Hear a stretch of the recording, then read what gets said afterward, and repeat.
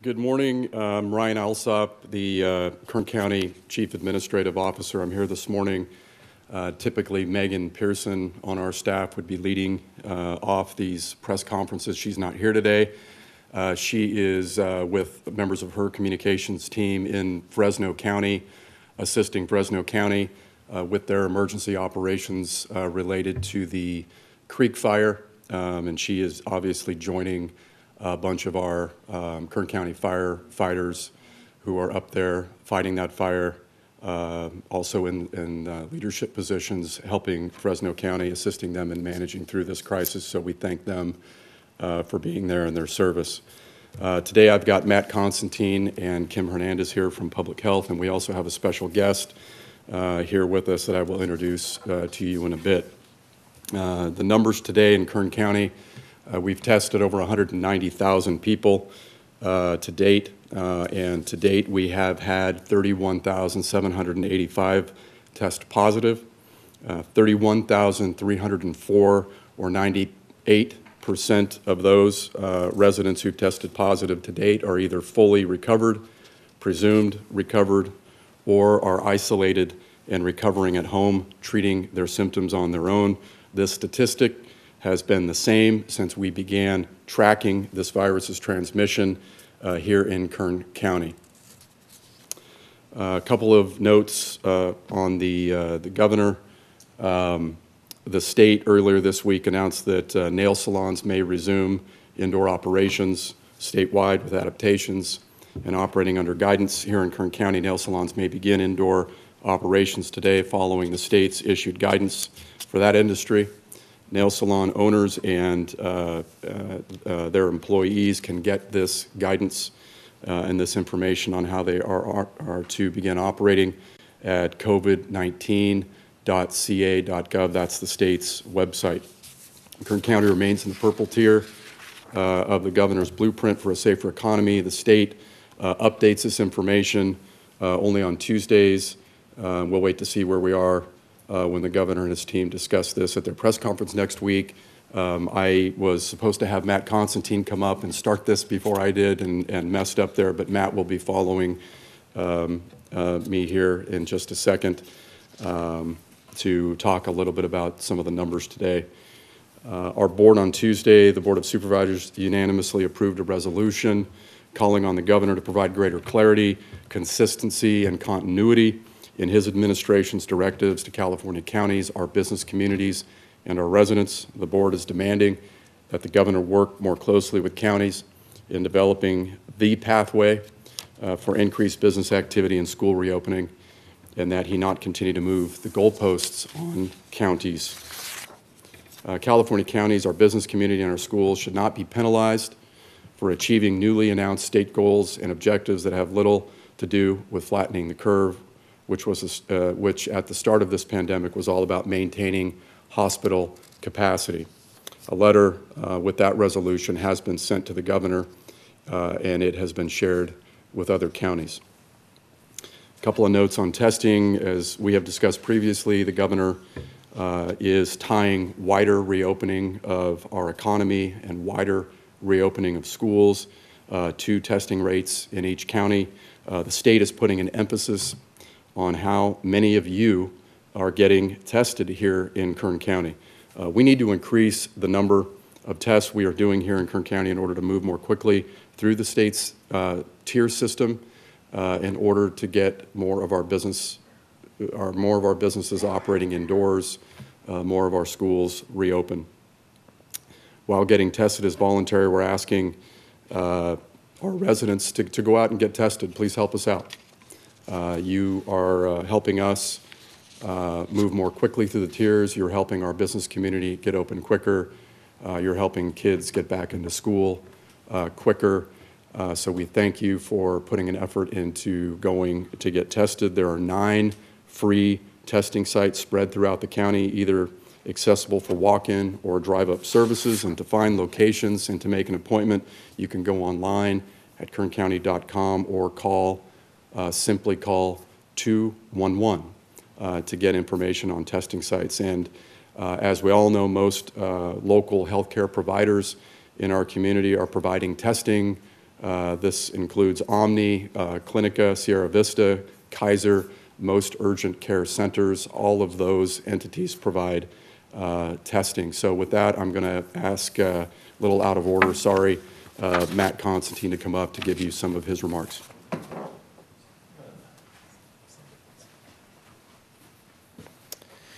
Good morning. This morning we are announcing 73 new COVID-19 cases that have been diagnosed in Kern County and 1 new death. As Ryan has briefly mentioned, the state releases new monitoring metrics every Tuesday morning or sometimes in the afternoon.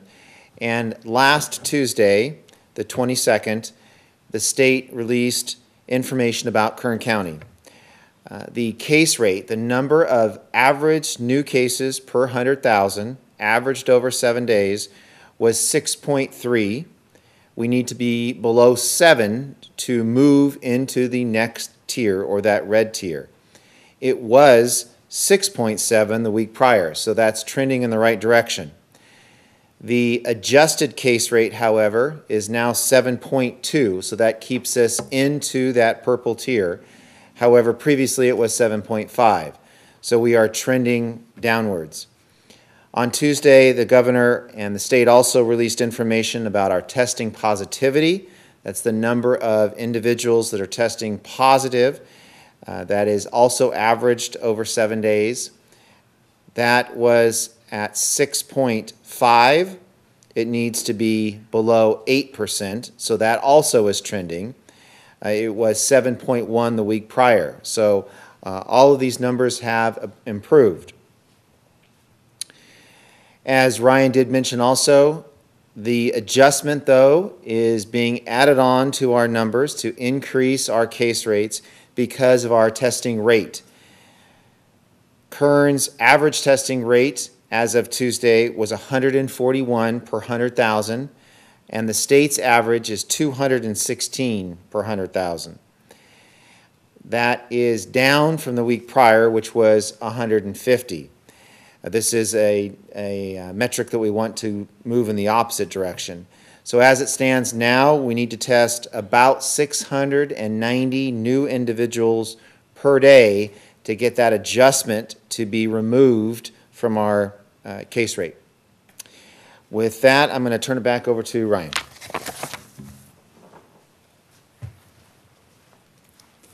Thanks, Matt. Again, on testing and the need for our community to get tested, I am pleased this morning to have with us Matthew Riley, who is the president of the Bakersfield Condors, who I'd like to ask to come to the podium to make a special announcement. Thank you.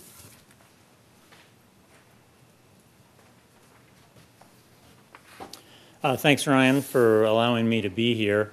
I also want to thank Ryan and Matt Constantine and their staffs, everyone with the city, the county, the health department, for their tireless efforts that they've put into helping our community get back on its feet. Also want to thank the media for keeping the citizens of Kern County in tune to how to get us healthy and how to get our economy rolling again. 6 months ago, our season was interrupted, and more importantly, everyone's lives was negatively interrupted by this pandemic. And since then, we've been trying to keep our head above water, just like everyone else. I think probably no one has been without effect during this time. We always want to do what we can to help the community, and we've been racking our brains with how we could do that during this time. As we've learned more about the metrics and so forth and how we're going to get back to normal, became apparent that the community needs to do more testing. So we wanted to encourage folks to do that. And in an effort so, we, in conjunction with the Mechanics Bank Arena, are announcing that anybody tested from now until November 15th, you'll be entered into a drawing to win 2 tickets to every event in the arena in 2021. So hopefully this will bring some additional awareness to folks, and they'll get out there and get tested. It's easy. I've done it. I'll continue to do it, to do whatever we can to get people back to work and help Kern County and the citizens involved. Thanks.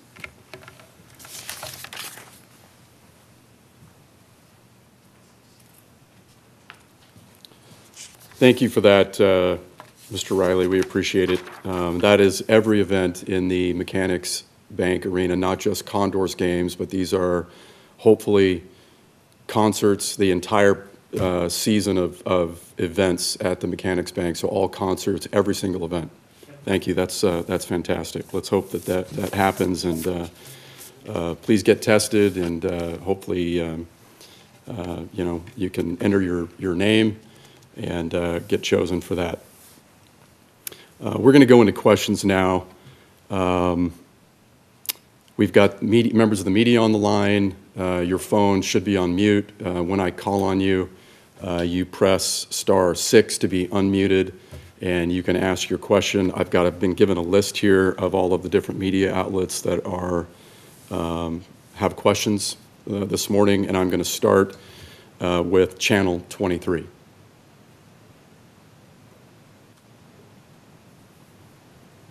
Can you hear me? Yes. Good morning. Good morning.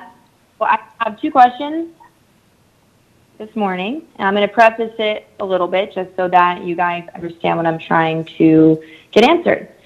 All right, so the federal statute provides for two different methods for you to determine when it's okay for you to release patient data without violating HIPAA. Now, it's been a big question about whether or not public health can release ages and ethnicity related to those who have died of COVID-19. So the first way we were able to determine that you guys could do that is using the expert designation method, where you can hire a statistician, and that's what the county did.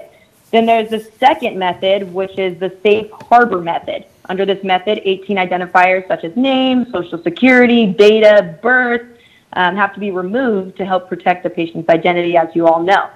So under the second method, you could have theoretically provided additional information around the age ranges and ethnicities of individuals who have died of COVID-19, according to the HIPAA statute 164.5C2, with the safe harbor method, which was the second method that I just described. So the first question that I have then is, why did you guys choose to use the expert designation method?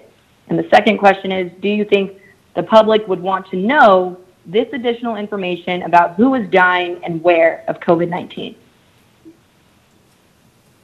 Okay, there's a lot to unpack there, but I'm going to have ask Kim Hernandez from Public Health to answer that question. Hi, Tori. Good morning. Thank you. It is a good question. It's one we've continued to work through. As you know, with the safe harbor method, if you look through those different identifiers, one of the pieces that is really a part of the identifier is the geographic information, and the safe harbor method does not permit releasing geographic information below the first 3 digits of the zip code. Because we have already released information related to zip code in all of our cases, that affects our ability to release information regarding those deaths. So we are continuing to work with that statistician. We do hope to be able to provide more information soon, but because you have to take all of these elements together, at this time we're not able to release it. We thank you for your patience. We know this is something our community is very interested in, and it is some information that we want to get out to our community, but we need to make sure that we do it in a way that protects the rights of the people who have died and the family members of those people, and that we can get good information out to you as soon as possible. We continue to work on it. As soon as it's available, we will be making that public. Yeah, so I guess the question is, from the start, didn't you think that that information would be important? If you knew both of these methods existed and there was a method you could use to release more information, I guess my question is, why wouldn't you, if the federal government doesn't think releasing this information threatens the privacy of citizens, if you could have just released the first three numbers of the zip codes of those who tested positive and or died of COVID-19, or combining maybe a percentage to keep it even more general? If you already knew all of this information going into your decision whether or not to release zip codes, why didn't you choose the safe harbor method to use just the first 3 numbers of the zip code? Hi, Tori. We did. We actually considered that very early on when we were developing our dashboard. The first 3 digits of the zip code, there's only 3 in our community. And so with those first 3, there's 933, 932, and 935. And so that breaks down Kern County into 3 regions. That didn't seem like it was enough detail as we talked to our community, as we talked to our board members, of trying to get information about the geographical spread of COVID-19 in our community. And so that was why way back in the beginning of this, we worked with that statistician so that we were able to originally break it down in those 5 regions that we had originally. And then in working with that statistician, we were able to get the verification that we could give out the exact zip code of the number of cases per zip code. And so that was when we started down that path of working with the expert determination. So we're still going down that continuum. We're working with that statistician in order to provide that information. But we made a decision early on in order to show the spread of COVID-19 in our community that we wanted things at the full zip code level. So we're continuing to work through that to see what we can release. As soon as that conclusion is made, we will be getting out as much information as we can to the public. Okay, it still sounds like you guys had an information in the beginning, but I'll wait for you guys to come back for follow-up. All right, thank you. Kern Soul, you on the line?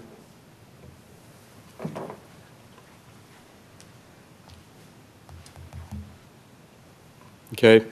Mojave Desert News, Jack, are you on the line?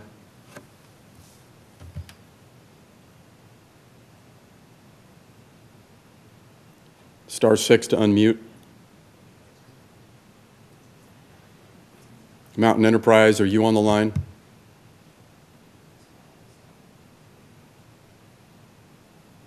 Valley Public Radio, Carrie, are you on the line? Yes, hi, good morning. Good morning. I wanted to ask about testing site utilization rates. And so I had talked with Matt Constantine offline earlier this week with just some numbers about the utilization rates at your various public testing sites. So I just wanted to know, what was the timeline on those, or rather the time period that those numbers were good for, if it was just for the previous week or something like that. And then B, I want to know if you have updates. I don't know how often those numbers are updated, but if you have any significant changes to any of your testing site utilization rates yet. Okay, we'll have Matt answer that question.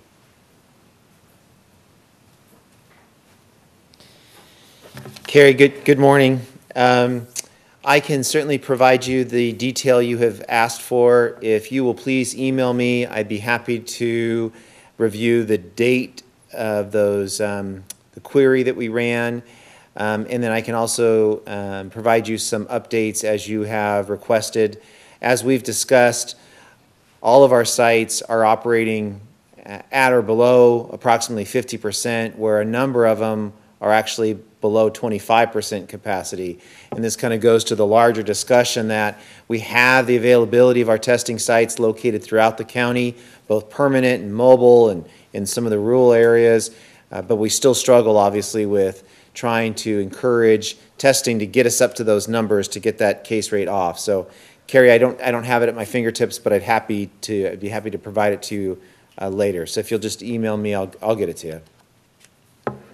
Okay, great. Thank you. Thank you. That's it for me for right now. Okay, Channel 29, Emily, are you on the line?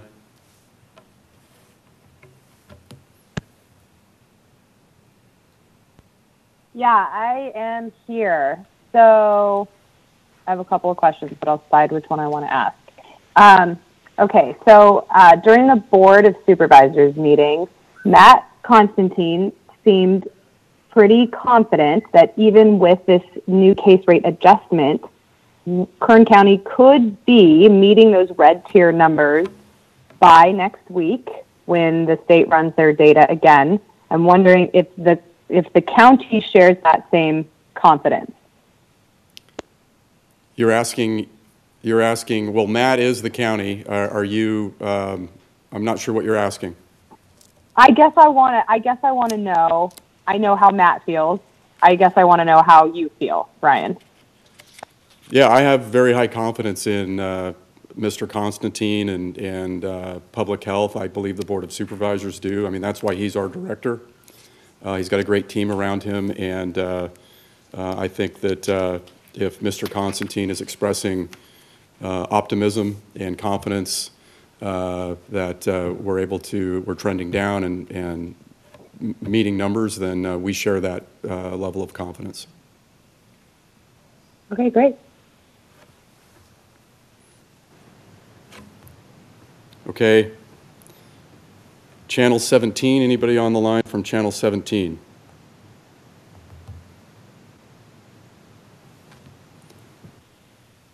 Hi, good morning. Good morning.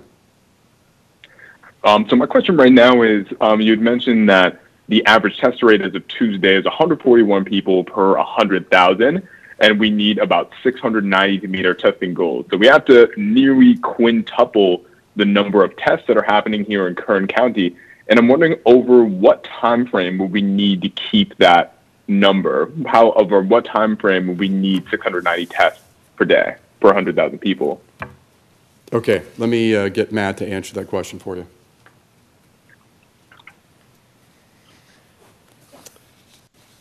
Good morning. So the number that I have given you is per 100,000. So Kern's average testing rate, as the state is reporting out, as of Tuesday the 22nd, was 141 tests per 100,000. The state's average is 216 per 100,000. If you subtract the difference between those and times it by our population, I believe the state uses a population of 920,000 individuals. We get about 690 per day. So we do need to increase. It is a lot of additional tests that we need to do, but it's important to also note that every additional test we do helps to make an incremental adjustment to that case rate. It's not an all or nothing sort of component. So any effort that we make to closing that gap will help us. And then if I could, just to make reference to the previous question, we are noticing a downward trend on the numbers, on the metrics. That's a good thing. We've been seeing some decreased average daily cases. Since the state has converted to their new system, we've now seen we're 2 weeks where we have been coming down. We are hopeful that we'll continue that trend. We don't want to slow down at all. Obviously, the efforts that we put in place, all the efforts from our community and our businesses is making a difference, but this is where we actually want to try extra hard to continue that. And if we can continue that, our hope is in the near future we may be able to start meeting that red tiered metric and start that 14-day clock. We do watch this closely. We're going to anxiously watch next Tuesday. We're kind of on the border, and it depends on that adjustment, but it's nice to see that we're getting closer. So I wanted to be able to respond. Hopefully I answered your earlier question also. Thank you very much. And just for clarification, so if we do have that rate, the 690 tests per day, then let's say we theoretically reach that this week, then would our adjustment on our case rate be, our testing rate, would that be lifted by Tuesday? Would that be lifted by the next time the information updates? Yes, I believe the county's testing is averaged over that 7-day period. I'll have to check, but I believe that's the case. So obviously we need to make sure that we hit that number every day or higher to make sure that that adjustment's removed, but it should be averaged over that period of time. Thank you. Thank you.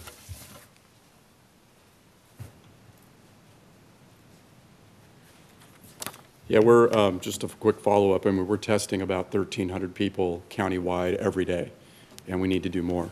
If you do the math, you do the 141 and you times it by our population, that's the number, and we need to be above that, and we're making an effort to get above that.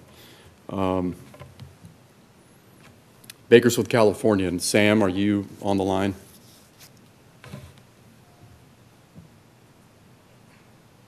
Hello. My question is about just the hospitalization numbers.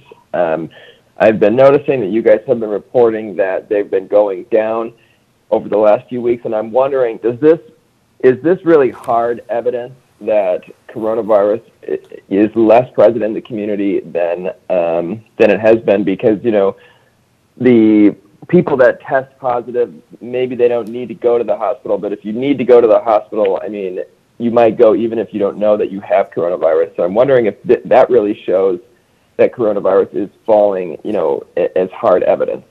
Does that question make any sense? It did. I'll just say before I ask him to come up, most people don't require hospitalization. The vast majority do not require hospitalization when they're infected with COVID. But with that, I'll ask Kim Hernandez to answer your question.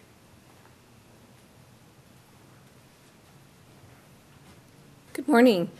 We are cautiously optimistic about the decreasing number of patients in the hospital due to COVID-19. In general, with most illnesses, the number of people with severe illness is proportional to the number of infections that are out in the community. So we're hoping, and it makes sense as you see our number of cases continue to decline, that hopefully the number of patients that have to be hospitalized and stay in the hospital due to COVID-19 will also decline. So these things should happen to move in parallel. We know in our healthcare community they are grateful for this decrease in COVID-19 cases. Everybody's taking this time to take a breath and get prepared. We continue to monitor the situation as we move more and more into flu season. And so this is, you know, sort of a moment for everybody to continue doing all of the things that have been recommended in order to slow the spread of COVID-19. Most of those things, we call them non-pharmaceutical interventions, the hand washing, the distancing, the wearing face coverings. Those things are also something that will be helpful in reducing flu transmission. And so we know that as we get into flu season, there's a dual purpose in all of the recommended steps to avoid transmitting COVID-19 fall into ways to avoid transmitting flu. And that again helps protect our healthcare system, particularly our hospitals, and the number of people who have to seek services in our hospitals. Okay, thank you. Okay, I'm going to go back through some of the outlets for any follow-up, but I am being advised that Kern Soul, Mountain Enterprise, Telemundo, KNZR, KUZZ, El Popular, and Kern Radio are not on the line and don't have questions. If you are on the line, please speak up. And also, if you are an unknown, we've got an unknown number, unknown caller, unidentified. If you can speak up if you have a question.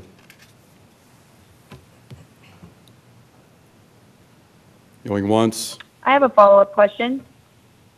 I have a few follow-up questions if no one else has any questions right now. Okay, yeah, just a sec. So going once, going twice on all those I mentioned, unknown caller. Okay, we'll go back to 23. Okay. So can you tell us how many kids have tested positive and how many had to go to the hospital and did any end up in the ICU? So that's following up on the kids.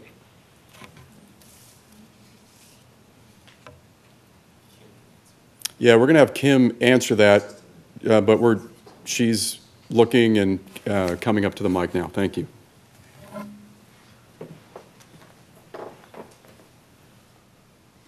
Hi, Tori. As you can see on our dashboard, which does have age groups between 0 to 17, that we have had 3,615 children under the age of 18 who have tested positive for COVID-19.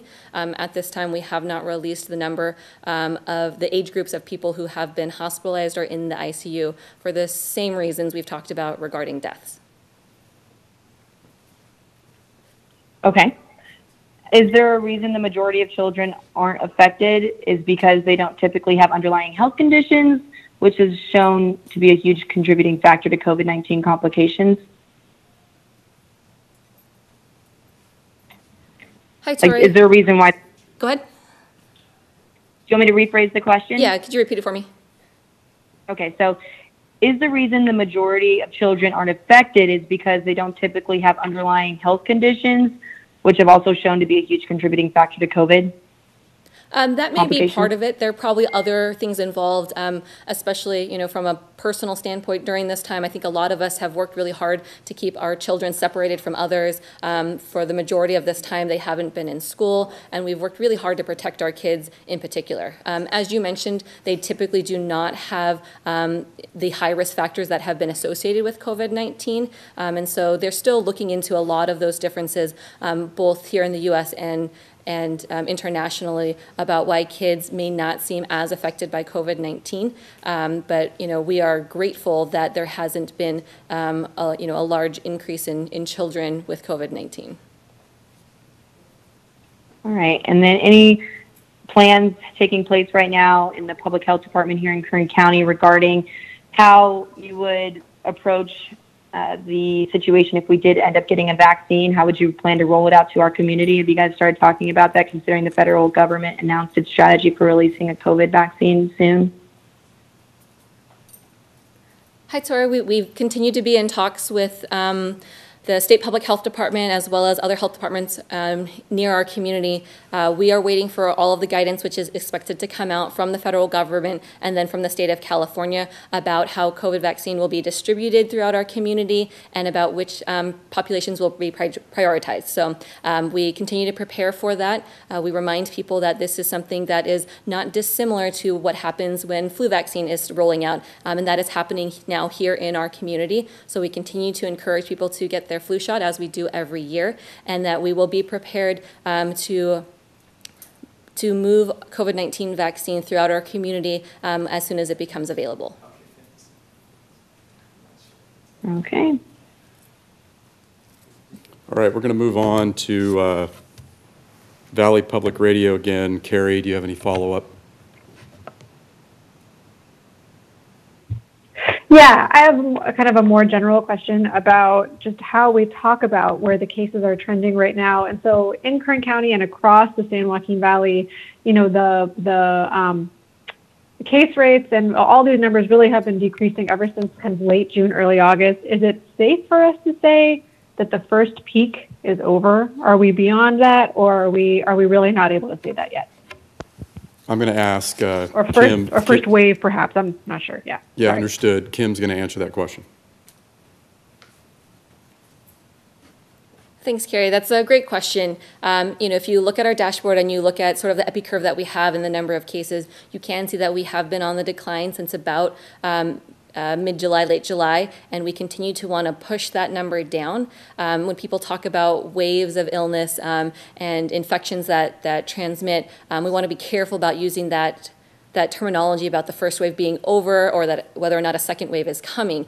We know that diseases, particularly ones that are produced or transmitted through respiratory contact, that those continue to circulate in communities even if we don't see giant spikes in cases. And so we are hopeful about the decline we see in cases. We know that there comes a point where once you can get the transmission so low that very few people get affected by it, that changes the dynamic of transmission.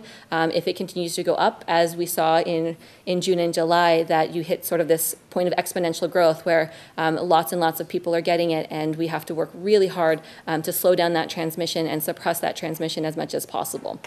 So we are hopeful at what we're seeing in our community. We want people, this is not the time to quit the interventions that you've been doing all along. This is the time that we want to keep pressing forward and keep up with all of those interventions so we can continue to see the case rates go down. We can continue to see transmission decrease. We still want everybody who is ill or has concerns about COVID to stay home. That if you are notified or you find out or you have any suspicion that you might have come in contact with someone who has COVID, to stay home, because that keeps you from transmitting to other people. Take all of the precautions that are recommended while you're out in the community. If you have any concerns, contact your healthcare provider. See if you need to be tested for COVID and for other things.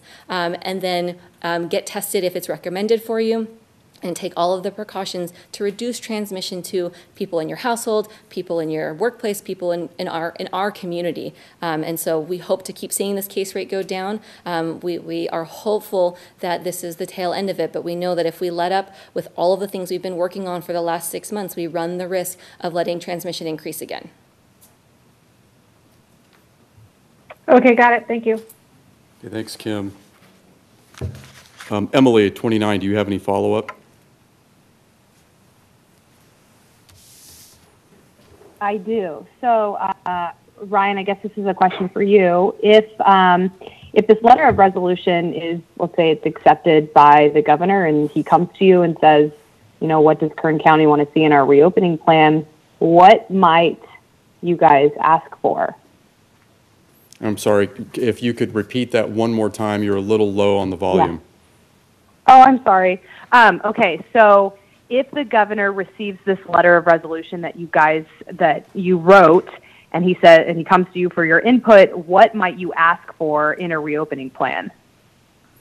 So the board made clear that clarity, consistency, continuity in the state's directives that they're putting out, not just for California's counties, but for California's business community and all of the residents here in this state, it's important to have that. It's important that the administration works more closely with counties in developing a pathway to getting the economy back open, getting kids back into school. Typically, these state directives and the rules and requirements are told to us just hours before they're announced. That's typically how it's been done. We'd like a little bit of a greater role and greater input in that. We want to make sure that these changing and new goals and objectives that are coming out are not unnecessarily penalizing, whether it's a county or the business community, our parents, our children. We don't believe that they need to be penalized not going back to school, our businesses not opening, even if it's under limited circumstances. We don't believe they should be penalized when the governor is moving goals and objectives that we believe aren't necessarily directed at maintaining local hospital capacity, which is what this was about from the beginning. We think that is the most important. We continue to believe that is the most important objective here, given the fact that this virus is here. It's not going away. It will continue to spread. It's how it is managed here and across the state. So we will be, we're simply asking the governor to avoid adding in new criteria that we have to meet. Don't make this any harder. Don't continue to shift goals and objectives.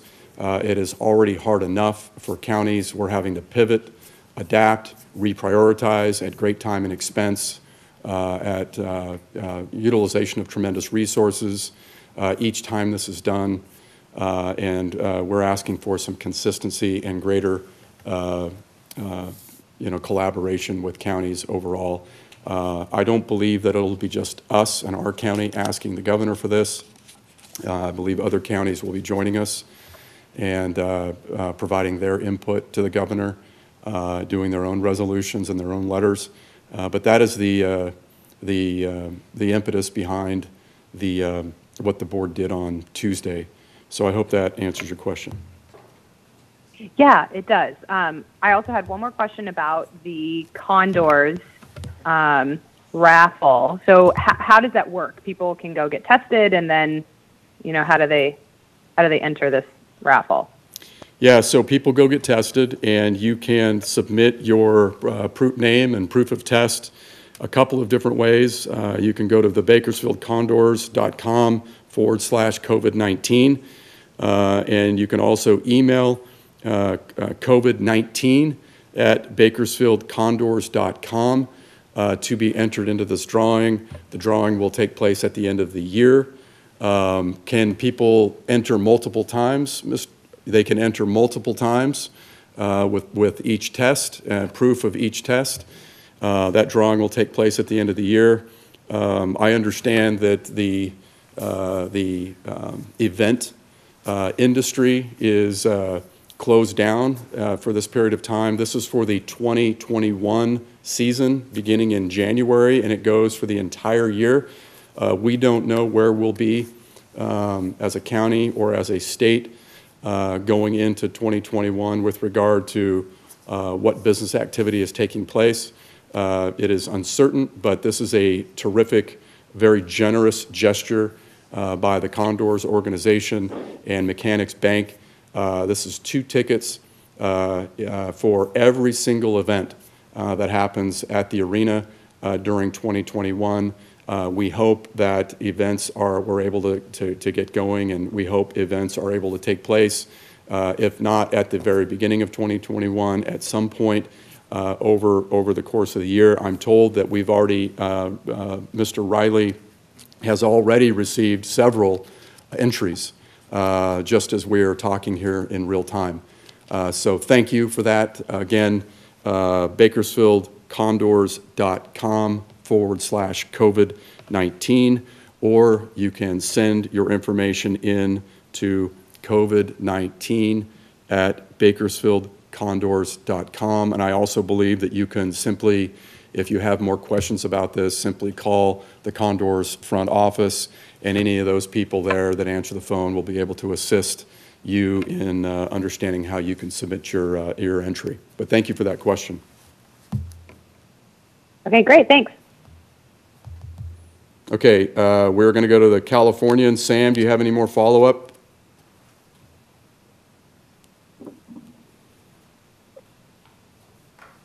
All good, thank you. Okay, and 17, I believe, was that Moses 17?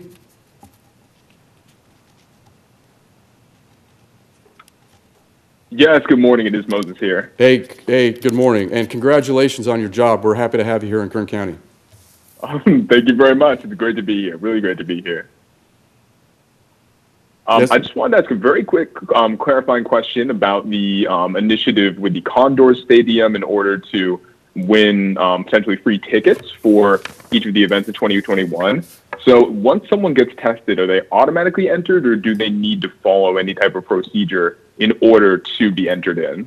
No, they have to follow a procedure. We're not able to provide that information to the Condors, but people can voluntarily on their own provide that information, which is why Mr. Riley and the Condors organization has set up 2 different ways that individuals who get tested can attest to the fact that they did get tested. They can either visit the bakersfieldcondors.com/COVID-19 website, or they can email their information, their name, contact information, and proof of test to COVID-19@bakersfieldcondors.com. Okay, thank you very much. Yes, sir. And with that, I think those are the final questions. Appreciate everybody joining us this morning, and we'll see you next week. Be safe.